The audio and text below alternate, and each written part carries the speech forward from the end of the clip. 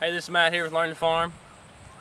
3 days ago we had our first calf here on the farm. We're due fall calving, and I had a few questions, and it's the first experience for me with a new calf, so I had a few things that came up that I was wondering myself. And one of the things I noticed this morning, my calf was born on Wednesday and it's Sunday now, so 4 days old. One of the questions I had was, I was pushing my cows up. I got them up to get her out of the weeds, bring them up to the hay ring to check them out, and the calf and the mama stopped, and the calf, lack of a better word, it pooped right in front of me. So made me think, I wonder if that's normal or not. I don't know. So looked on the internet looking for some pictures, and there's some descriptions and things like that. And that's kind of maybe a gross subject, but it's pretty important to know, considering if you don't know what scours are, you should look that up.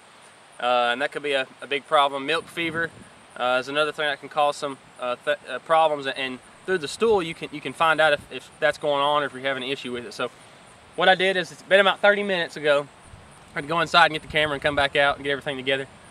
I'm going to show you what a normal cow stool looks like for a calf. Like I said, my calf is 4 days old, so what it should look like, consistency. If you have a weak stomach, you might not want to watch this one, but it's kind of might be a gross subject to some people, but it's very important. I want to show you what a normal stool looks like. Now, my calf is 4 days old. I had a little bull calf. His mom's about 6 years old. Not her first calf, obviously.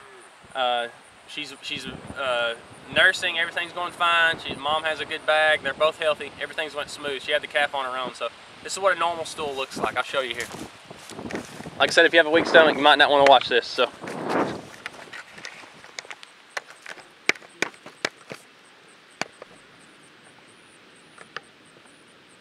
Alright, right here is a normal calf stool. You can see the color. It's been about 30 minutes, so it's drying a little bit, but the color is a yellowish, brownish yellow color. And that's about where you want this to be at. I'll show you kind of the consistency here in a second too, so let me get you lined up. There we go. Alright.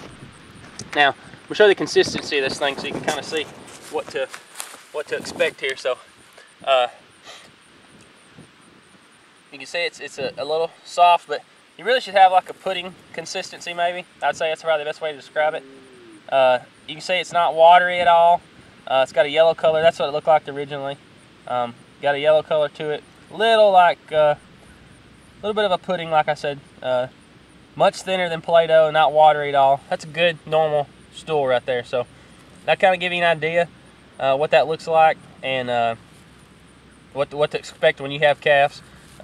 Much more watery than this. You need to worry about scours, and you can look up the treatment for that, and how to care for that.